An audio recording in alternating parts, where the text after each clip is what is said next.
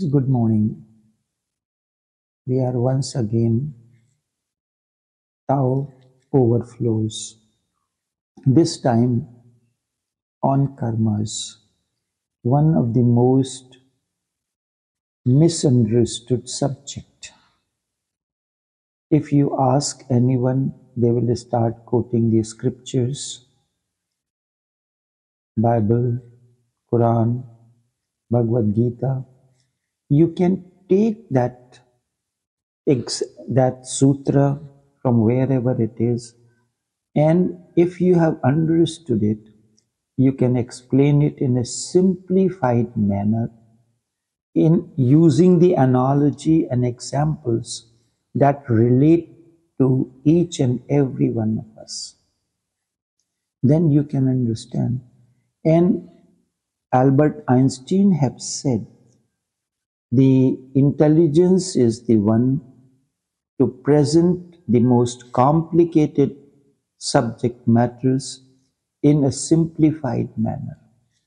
How many people understand the biblical language in which Bible is written, or Persian, which is the language used for Bible, or Quran, or Sanskrit language, which is the language of the scriptures? Also, none of these languages remain static. They keep on changing their format, the meanings of the words. So entire chapter is dedicated in Bhagavad Gita on karma, chapter 3. And the fourth chapter, how you can attain freedom from action. So I will take one from today and the other. First explanation, then how to go beyond the actions. One of the famous verse from Bhagavad Gita chapter 3 is Sutra 8, Niyatam kuru karma tvam karma jayo akarmanaha shariryatra pichatena prasiddhyed karmanaha Niyatam kuru karma tvam karma jayo akarmanaha शरीर्यात्रा पिचतेन prasiddhyed karmana. Niyatam means there are actions. If we divide into, it comes into certain actions are bound and are necessary. There are others which are prohibited. There are others which are special. So niyatam kuru karma tvam. Niyatam means bounden, karm means actions, tvam means you, niyat kuru means do, it is a verb. You do your bounden duties. You have a body, you have a mind, you have to take care of the body, take care of the mind, because body, mind is the house, is the palace. It cannot say the soul deserves a palace. It does not deserve a bedroom, a apartment, or a condo, or anything. It needs a palace. So palace, it has to be grandeur. It has to be magnificent, everything there. Whatever, so what are there for the soul? A healthy body, a healthy mind, the capacity to envision, capacity to hear that which is unheard, to see that is unseen, not that behind the clothes you are seeing the body. You imagine that. You smell that which cannot be smelled. So niyatam kuru karmatvam karma jyayo akarmana. Without the action, you cannot live. You need food. So if you are a cook, you have to cook the food. Akarmana means you cannot be without actions. You must perform actions in order to maintain the body. You have to use the restroom, you have to take shower, you have to do all that is necessary from time to time. Sharir yatra pichatena, even the journey of the body cannot continue without performing the actions. If you do not perform actions like exercises, physical, at the breathing, stretch, and others, pranayam, the structure of the palace cannot remain suitable for the soul. And when soul realizes that the palace that I have decided to enter is not being taken care of properly, it is dilapidated, it decides to leave the palace. And that decision of the soul we call as death. So you have a body, so you are bounden to take care of it in the best possible manner. Now I take the example why the actions you are working in an office. For the work that you do, you get a salary. Out of the salary, there are certain deductions which are compulsory, like the insurance plan in Western countries, in India, provident fund, some other deductions, your income tax, and these are the deductions. So you have a gross income and you have a disposable income. So out of the gross income that you get, these compulsory deductions over which you have no control, they will be deducted. So your disposable income becomes less, the income that you carry. And suppose if you have taken a loan for vehicle, a mortgage for the house, or for something else, you have to pay those installments as well. So what is happening? The your insurance premium, your income tax, your other things, they are compulsory deductions. You cannot avoid that. There are certain things which you have accumulated. You took a loan, you took a mortgage for the business property. So this will be continuing until the loan is paid off, be it in your life or it will continue after that in the posterity, whoever will inherit that business or property. So this is how it is said we are doing the good actions, good deeds, but we are not getting the results. You are working hard, you are getting X amount of salary, but your disposable income is less. You forget that these are the necessary deductions which have to be deducted from your salary, and these are the accumulated which by virtue of your past actions you have accumulated by taking the loan for the vehicle, another loan for your vehicle for your wife, then you wanted a loan for the vehicle for your son, then you have a property. These are accumulated out of your own free will. So when we are performing the actions, what Krishna says, the actions which are necessary for the sustenance of the body, they are good. The other actions are accumulated actions, which come in the category of the actions which we have carried over from the past life. So what you have done, your deductions, you are carrying over your past actions, or past life means in 2009 you have taken a loan, you are paying the installment. But you forget that.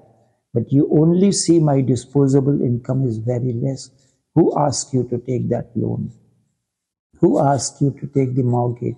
But you thought it is important to have a better life, a better vehicle. So in the same way, at a time when a person performs the action, he does not know what will be its repercussion after some time. You do not know the if you have taken a loan for the business purpose, and because you have a business, you have a high salary, and suddenly it happens because of recession, you are laid off or business is down, you are not able to pay the mortgage. So who are to blame for this? You did not foresee, you increased your liabilities in such a way that within your limited income it was difficult. Now when it comes to, when you apply this to your actions, the as time goes on, your body becomes less and less effective, less and less efficient, but you have performed the actions in your childhood which you cannot continue now because body cannot, but who will have to pay for that?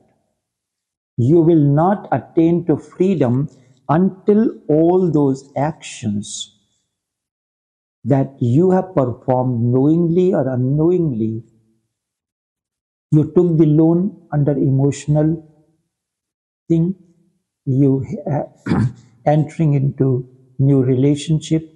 So to impress your spouse, impress your wife, you have taken a loan for her to buy a vehicle, or for your husband, take a loan, or the property. Why all these things are necessary? You have to monitor within. As time goes on, you will have children, you will, everything will increase, and your liabilities will increase, but your disposable income will be less. So if we classify this or use this metaphor, disposable income is your bliss, your anand, your state of equanimity that actions bring to you.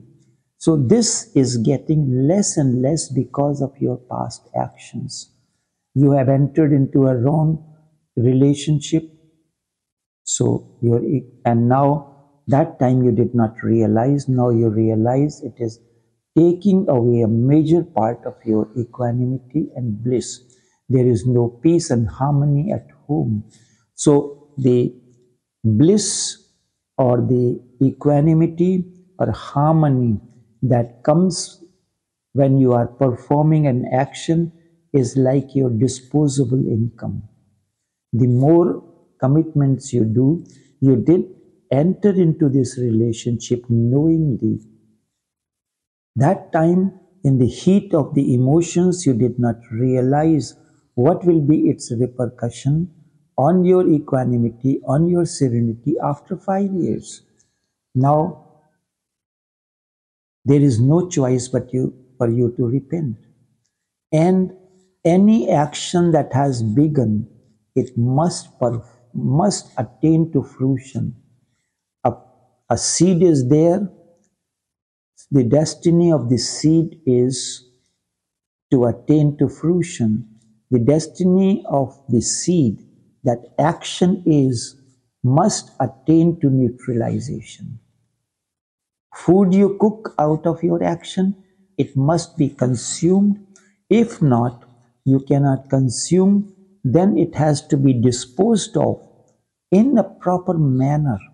Proper manner means food, you could not eat that. Suppose if it has too much spices or too much pepper, you ordered from the restaurant. So what are you going to do? You spend the money, you buy this, but you cannot consume. Can you leave it just so unattended? No. The wisdom says you cannot, you have to dispose of, otherwise it will decompose. And when it decomposes, there will be germs, there will be this and that infection. So you have to dispose of in a best possible manner. So in the same way, those actions which has been performed wrongly, you have to dispose of in a best possible manner that they dissolve in the existence. So when you dispose of the food, you can use this food which has not been consumed, it could not be consumed, in for making It can be used to make the organic compost manure. So you have to dig it under the soil, and over the period of time it will become. So in case of action, what you do? The soil is your awareness. So you have to bury that action out of awareness into the soil of conscious, soil of the existence. Existence is a soil. You have to consciously dispose of so that it becomes a seed, and out of the seed, new day begins. So when you have entered into a relationship and you got into problems, one way is you abandon that relationship with lot of acrimony, lot of anger, lot of frustration.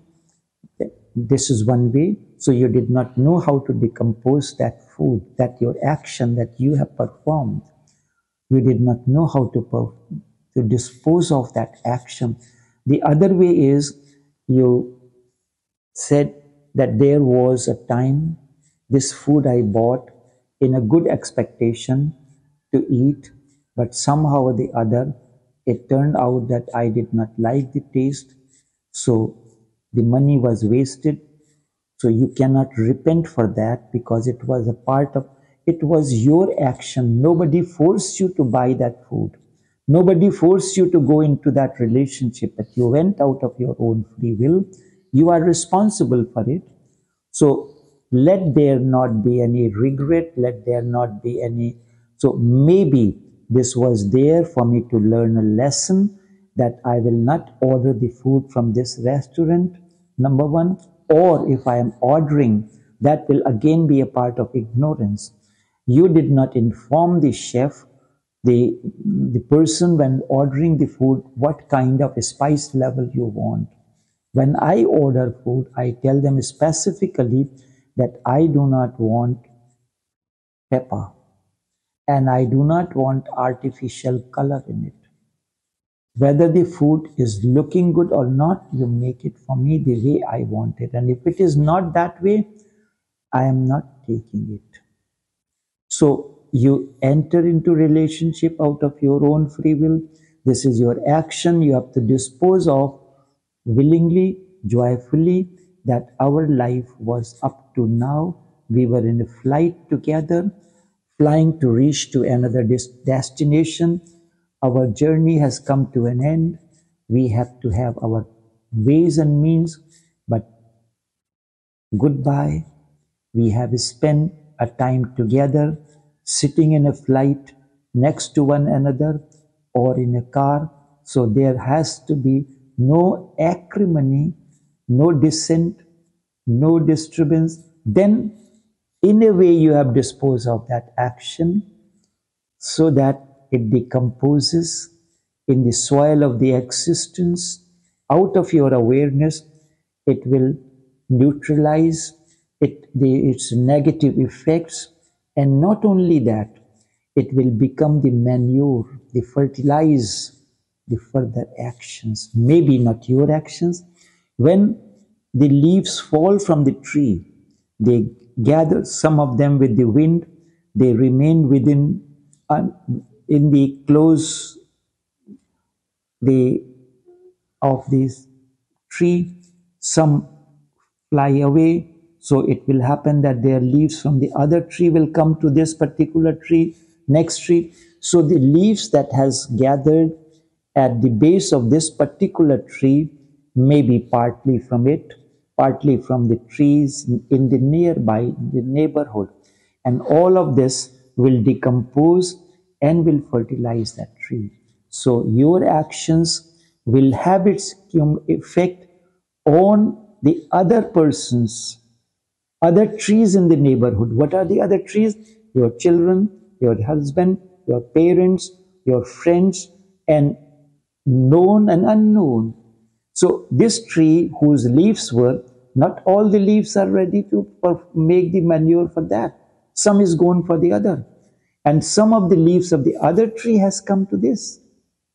So the tree is being fertilized by partly its own leaves, partly from the leaves in the neighborhood.